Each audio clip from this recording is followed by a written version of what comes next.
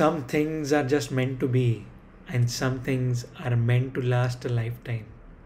For me, buying a Mont Blanc 144 fountain pen felt like a dream come true. Even though it was a relatively expensive purchase by Indian middle class standards, I still have no regrets.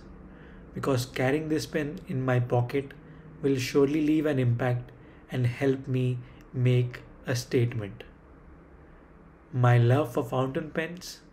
Well, it all started in 2020 when I stumbled upon the Reddit r/fountain pens. I had made my first purchase with a Lamy Safari Matte Black in 2020 just before the lockdown. But I was tempted. I was tempted for more. Finally, I gave in to the temptation of owning a Mont Blanc and received my first Mont Blanc and hopefully my last on the New Year's Eve. I guess the new year would bring new beginnings. The story of how the Mont Blanc 144 came into my collection. Back in September 2021, I got in touch with David from Holland who had a 144 for sale. He was asking 275 euros plus shipping within Europe. We came onto an agreement for $250 including shipping, but the product would be shipped to my cousin in Germany. My cousin came over to Mumbai eventually and we celebrated the new year together and he delivered me the pen. The features of the pen. It is made from precious resin, has gold plated metal fittings.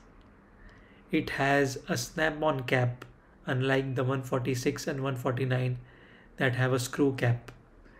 It is pretty lightweight and feels perfect for my small hands. This is the smallest pen in the Meisterstück line. It has a beautiful 14 karat two-tone gold nib with 4810 engraved on it. It has a second generation feed. Brass threadings on the pen are much more robust. And these pens are no longer in production and hence I value it more due to its rarity. What has my experience been so far?